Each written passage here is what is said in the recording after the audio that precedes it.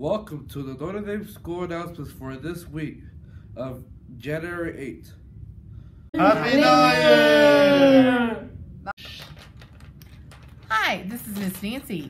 Cheerleaders will be performing at the Jesuit Preparatorial School this coming Friday.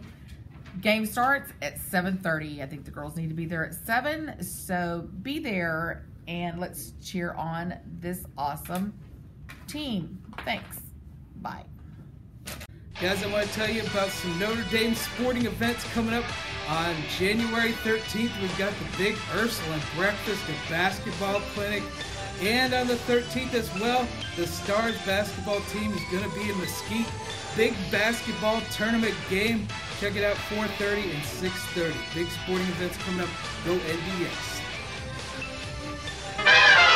February 25th is the open house at Notre Dame School. If you know somebody that desperately needs the Notre Dame School, give them a shout out. Tell them January 25th is when they can take a tour of the school and get to see all the amazing things that we do here.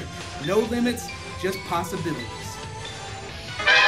Everybody, I want to tell you about a very exciting opportunity. The world famous Notre Dame cheerleaders are going to be performing at the Allen Americans hockey game January 27th. You do not want to miss this. It's also Star Wars night at the game, so you're going to see Darth Vader, you're going to see Chewbacca, you're going to see all the Stormtroopers, you're going to see Luke and Leia, and all your Star Wars characters are going to be there. Proceeds from the tickets sold are going to the Notre Dame School world famous cheerleaders, their summer trip. So make sure you buy tickets at the link below. You don't want to miss this January 27th Allen Americans hockey game. World famous Notre Dame cheerleaders, be there. Good morning. On January 15th, we'll be celebrating the life of Dr. Martin Luther King Jr. We'd like to share a few details about his life. Martin Luther King Jr. didn't just become the leader of the civil rights movement, he helped to start it. In response to Rosa Parks' famous refusal to give up her seat on a bus for a white passenger, King led the black community in Montgomery, Alabama, in the first nonviolent civil rights demonstration in the United States in 1955.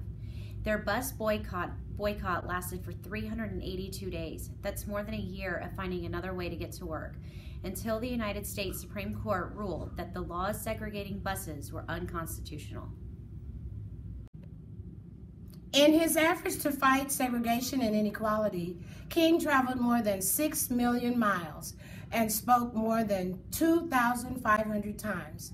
As he noted in his famous letter from a Birmingham jail, King served as president of the Southern Christian Leadership Conference, which had more than 80 affiliated organizations throughout the South. Why not just telephone instead of constantly being on the road? I cannot sit idly by in Atlanta and not be concerned about what's happened in Birmingham. King wrote, "Injustice anywhere is a threat to justice everywhere." He was a preacher, an orator, a community organizer, and a dad. Martin Luther King Jr. and his wife, Coretta Scott King, had 4 children, Yolanda, Martin, Dexter, and Bernice. He gave them a beautiful shout out in his famous I Have a Dream speech. I have a dream my 4 little children will one day live in a nation where they will not be judged by the color of their skin, but by the content of their character. Martin Luther King Jr. is the only non-president with a national holiday in his honor. Since Martin Luther King Jr. Day is a federal holiday, you have off from school. So think about volunteering or helping out together in Martin Luther King's honor. Have a great week.